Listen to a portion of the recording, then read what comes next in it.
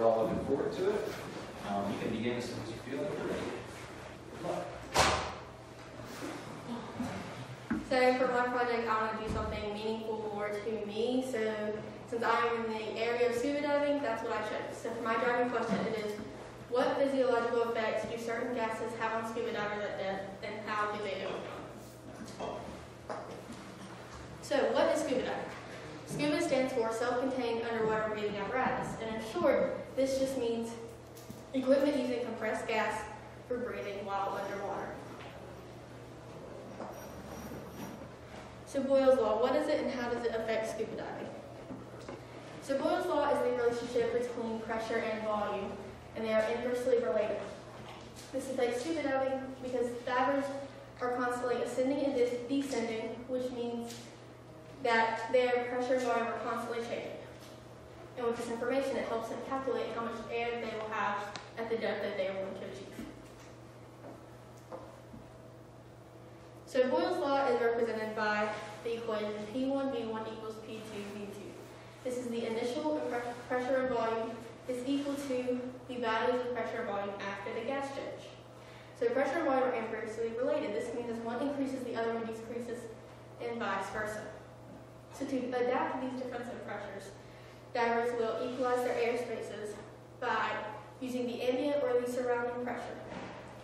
And there are three different methods that they use, or these are the main ones. There is the Valsalva technique, which is just holding your nose and blowing, the chewing gum method, and the swallowing method. Now essentially, it's just going to feel like you're going up a mountain because all you're doing is popping your ears. So Boyle's law affects all other physics laws that are involved in scuba diving.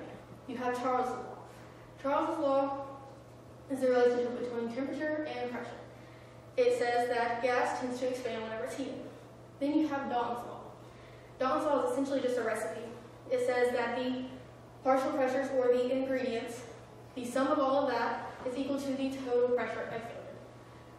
And then Henry's law. Henry's law states that the longer you are underwater, the more nitrogen your body absorbs. And then you have Archimedes' principle. Though it is not technically a law, we use it as a law, and it is just dealing with buoyancy. It is the reason for why we sink or why we float. Is there one of the equalizing techniques that works better than others? Or which one It depends. Whenever I first started, the Valsalva technique helped a lot, but now the swallowing technique helps better. So it just depends. Sometimes you do all of them. Depends on how often you've done it, and what helps you as you descend deeper. Does its effectiveness vary by person, like by their own body and what will work best for them? Not really. It just depends. I mean, it'll change often. Sometimes it works, sometimes it doesn't. Okay. Sometimes you have to rise to a lower pressure and then try it again. Start with It just depends. Okay. Thank you. So, dangers divers face due to Boyle's law. There are four main diving maladies that can occur. The first one is air embolism. It's often called gas embolism. It's whenever small bubbles of air are obstructing the blood flow. The second diving malady is spontaneous pneumothorax. It is whenever pneumothorax, or the air inside the chest cavity, occurs suddenly so without reason or cause behind the wide abdomen. And then you have the medium-style emphysema.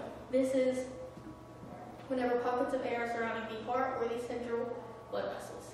And then the fourth malady is the subcutaneous emphysema. It's whenever pockets of air are in the tissues under the skin.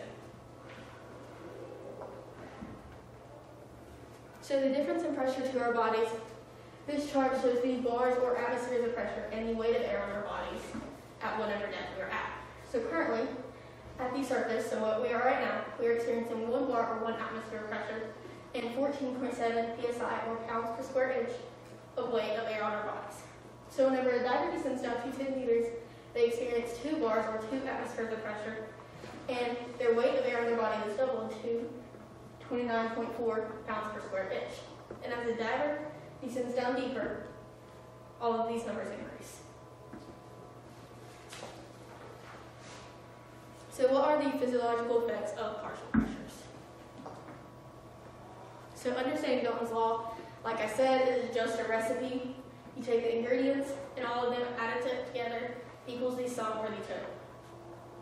So different mixes of partial pressures can add up to different risks. If if you have a high oxygen mix at depth, then you can risk oxygen toxicity. If you have a high nitrogen mix at depth, you can risk nitrogen narcosis. And if you have a low oxygen mix at depth, you can risk hypoxia or the lack of oxygen.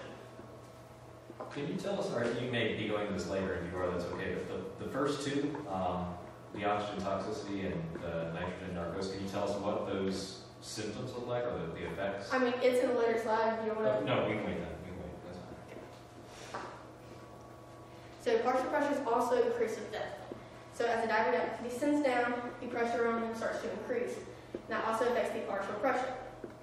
This means that if a diver has a hypoxic mix at the surface or a low oxygen mix at the surface for them to sustain life, then let's say they are using that mix at 100 feet, it may be more substantial for them to breathe down there than it would be at the surface. So some of these risks of increasing oxygen or higher partial pressures are oxygen toxicity and decompression sickness. And both of these maladies occur whenever the body has too much of a certain gas. So the different partial pressures divers breathe, with oxygen, nitrogen, helium, and different mixed gases. So oxygen has different mixes for different types of dives, and it also becomes toxic at different depths. Nitrogen. An increase in nitrogen will decrease the risk of oxygen toxicity, but nitrogen itself can become to risk to different diving maladies. And nitrogen can become narcotic at certain depths. Helium. It is essentially just a replacement inert gas for nitrogen. It reduces the effects of nitrogen narcosis because it has little to no narcotic effect.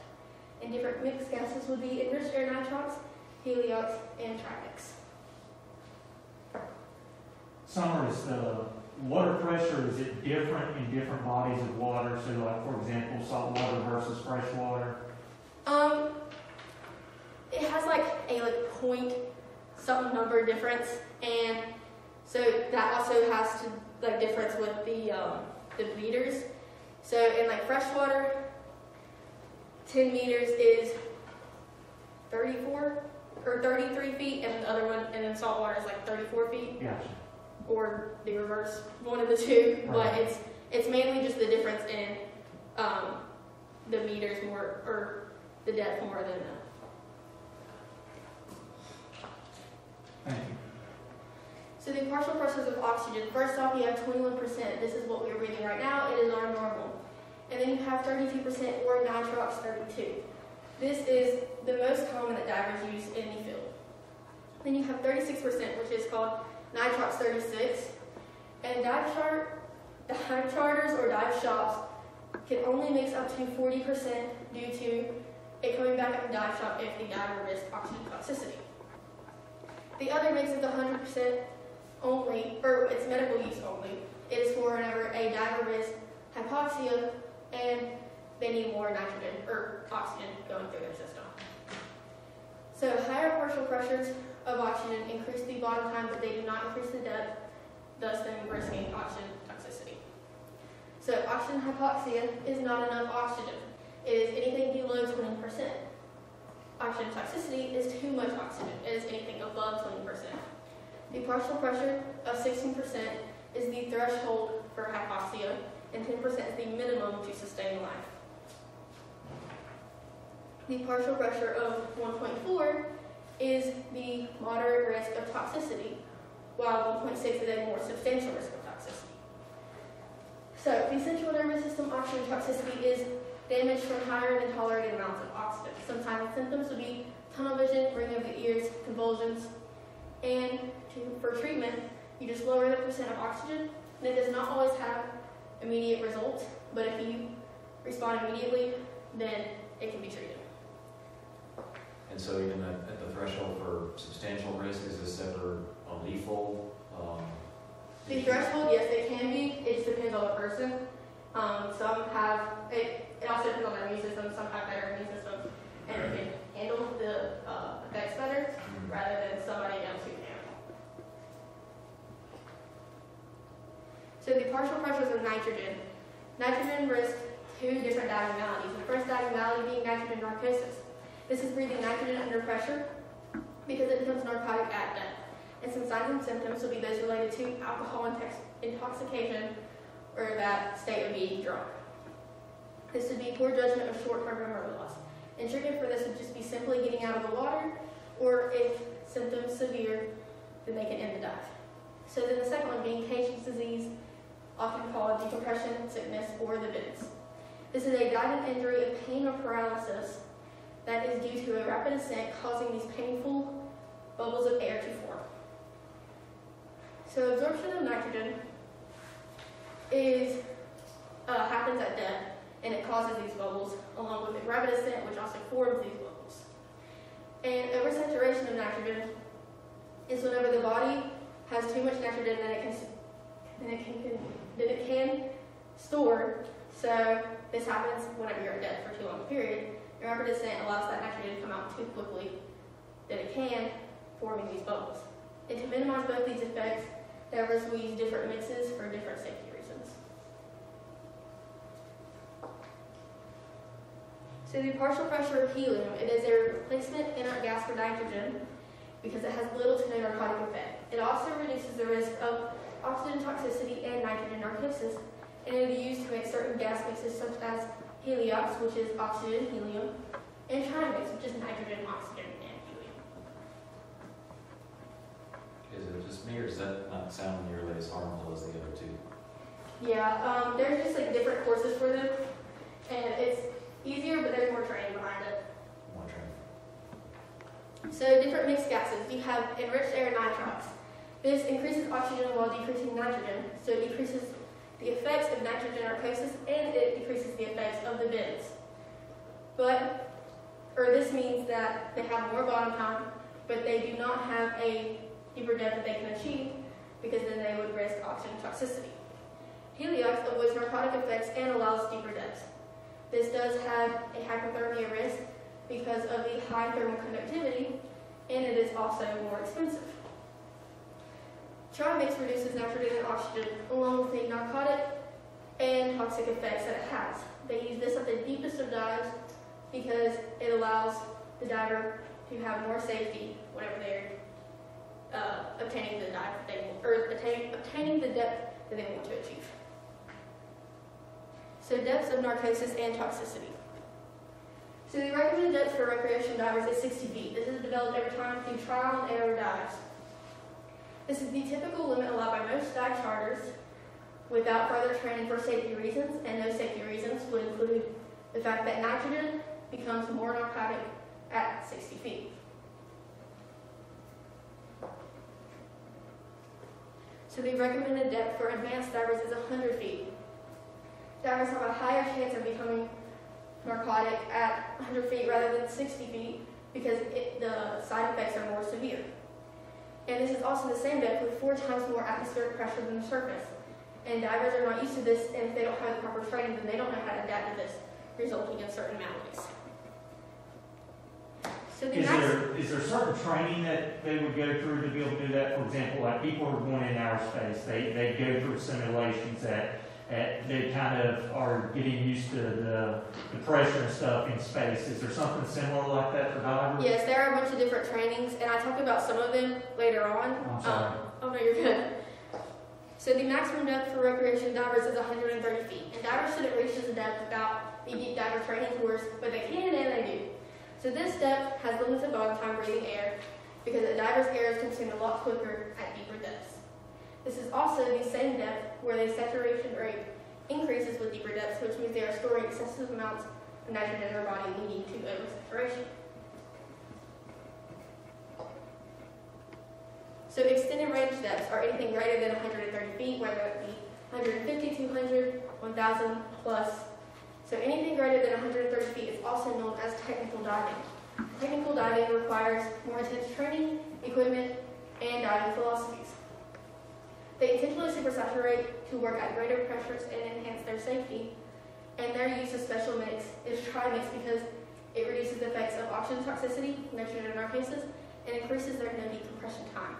Now, their no decompression time is the amount of time it takes to bleed off all the nitrogen that their body has stored for that last dive before that they can enter again for another dive. So different trainings for different areas. So the most common and first trainings divers receive are their open water diver and their react right in stress and rescue.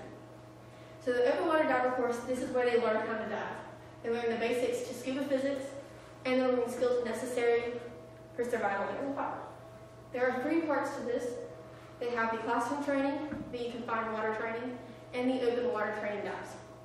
Now some divers will just stop here, but if they want to continue down on their diver path, they will then take the react right in stress and rescue course. So this course they learn the basic first aid, CPR, O2 administration, and AED use. They learn the emergency procedures above and below water and how to assess these different maladies. Do the trainings vary by person for any reason? Weight, gender, anything like that? No. Some trainings, or the trainings would only vary by the different dive charters. Right. Because you have different organizations. SSI or certain trainings will have the react right stress and rescue. You still have to do the pool work or confined water training, and whoever your instructor is, you most likely have to lift them up to the surface, no matter the weight. So it just depends on your instructor if you are looking to get somebody more fit or. Right, I see what you're saying. So generally speaking, like the body weight or height, that doesn't change the training. I mean, in certain situations, your body will build up enough adrenaline to be able to do more than it would, and whenever it's not an actual serious situation. So they just want to make sure that you get your adrenaline up by exercising at first, in order for you to be able to pull up somebody if needed. So the training for the science side of scuba diving, you have enriched air nitrox and the science of diving. Enriched air nitrox, you're breathing higher partial pressures of oxygen, and they are learning the limitations of breathing higher partial pressures of oxygen. They are learning the process of mixing different gases along with the procedures of use. Now, the science of diving course, they take a more developed look into the physics, physiology, ecology, and the mechanics of scuba equipment. Now, both of these courses are all just classroom work. They don't have any open water training, but it is a lot of information. So the training for the deeper depths. You have deep diving and you have extended range or technical diving. So the deep diving, you are experiencing the effects of higher partial pressures at depth firsthand. You have to complete a 60-foot dive, an 80-foot dive, and a 100-foot dive. So they learn how to plan and execute dives while reducing the risk of higher partial pressures at depth. And then extended range or technical diving, they learn how to go further, go beyond, and go deeper. And for technical diving, it is a lot more training, but they also get to do more set balances. So dive tables. Dive tables are used to calculate how much air and time a diver will have at the certain depth they want to achieve. At the top, you will, hard to see, but they find the air they are breathing, and they go down to the depth that they want to achieve. And they can go across and find out how much time they are able to spend at that depth. And they will drop down, and that letter at the bottom for the second dive table will tell them how much time their no decompression time is, which will be how much time it takes for their body to bleed out the nitrogen that they just absorbed. So 80 to 100 deaths annually are due to diving injuries, and 85 to 90% of these diving injuries or cases are due to the diver's error. But around 80% of these cases are gas-related problems, but gas-related problems are avoidable. Is this just the United States or is this worldwide? This is just worldwide. Oh, okay. So if these injuries are avoidable, then why do they occur? So the physiological effects of certain gases that certain gases have on scuba divers at depth are air or gas embolism, spontaneous pneumothorax, mediastinal emphysema, subcutaneous emphysema, decompression sickness, oxygen toxicity, and nitrogen narcosis. And divers overcome these physiological effects by understanding how to prevent them from happening or to how to assess the situation whenever it occurs. And as risks get more severe, there are less chances of them or divers being able to overcome them. But this is why they try to avoid them from happening or how to assess them so they don't get worse. So the diver's diving, it consists of 4 things. You have knowledge, skills, equipment, and experience. The knowledge replaces the anxiety and fear with the knowledge of what to do. The skills are learned throughout the training up until they're comfortable with it so that they can be comfortable in their own skin diving underwater. The equipment is their own equipment. It allows them to have more comfort and more confidence in themselves whenever they're going underwater, and the experience is learned on their own time to gain more confidence in their skills. So personal achievements I have in the field, I have my open water, my react right stress and rescue, perfect buoyancy, night limited visibility, equipment techniques, enriched air nitrite, science of diving, and my deep diving. And with roughly 20 more dives, I will have achieved my master diver, which is earned through experience and training. And this picture is taken of me at Blue Grotto in Florida. Where have you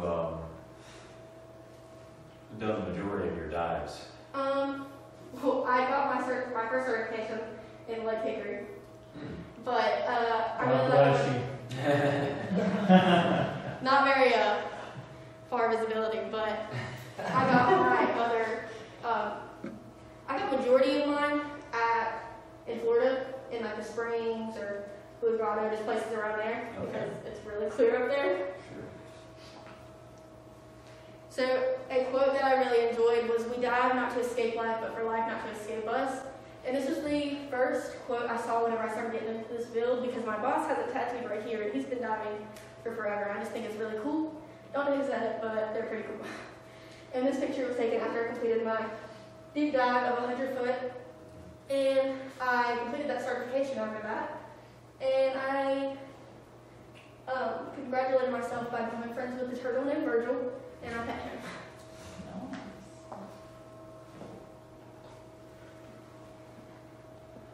And that is all. Can any of these certifications be accomplished in like a pool? And since you said you did one in the lake, I mean, if you find that a pool's deep enough, does anybody do anything like that? The open water and the react right and trust and rescue, they have their confined water or their pool trainings. But they still have to do open water dives, whether it be in a lake, the springs. They can go pretty much anywhere. They can go like anywhere to take these. But some of them have confined water or pool trainings. I did my react right and trust and rescue confined water in Lake Hickory, but it just depends. Okay. Additional questions, guys? What would you say is the biggest mistake people make, that even if it doesn't lead to something lethal, but it's something that you would consider extremely dangerous, as far as like what the symptoms were? What is the most common mistake that people make?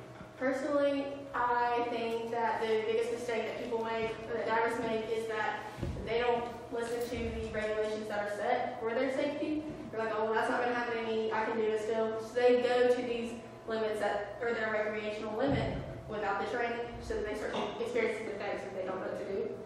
And divers, they have to dive with a buddy. I mean, they don't have to, but it's really advised, because anything can happen really underwater.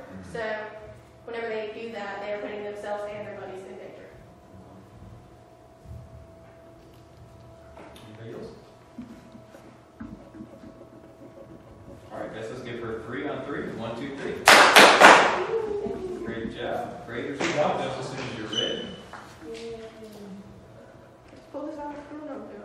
So I had no idea there were all those different mixes. I thought everybody's tank was the same. That's amazing. But it makes sense now why. Good job. Thank you. In summer, when somebody comes back up and they just have, like they have a bunch of busted blood vessels, is that because of pressure? Is that because of... That can be because of pressure, or there's another, well, not really good problems with the sinus squeeze. It's still pressure. They don't equalize the figures for their basis, which means that they have a lot of pressure buildup and it's not equalized, so it results in headaches, all of this. Yeah, that still kind of freaks me out. Just like, I have a lot of trouble just trusting and taking a breath when you're underwater. My body does not want to do it. Even when it does breathe, get off the snorkel, it's like I panic and it doesn't seem right. And so it's just my body has rejected this kind of like. That's like one of the skills that you learn on that first certification. The first skill is allowing yourself to breathe underwater. Right. Understanding. So yeah, people take like a minute just to realize that they can breathe underwater, whereas other people take like an hour. Yeah, I have a feeling that it would take me, that, like, I'd be okay if I got enough practice, but like, I've just done it so little in my life that like, it always freaks me out now to the point where I don't want to try anymore. You did very well, thank you. Thank you. All right.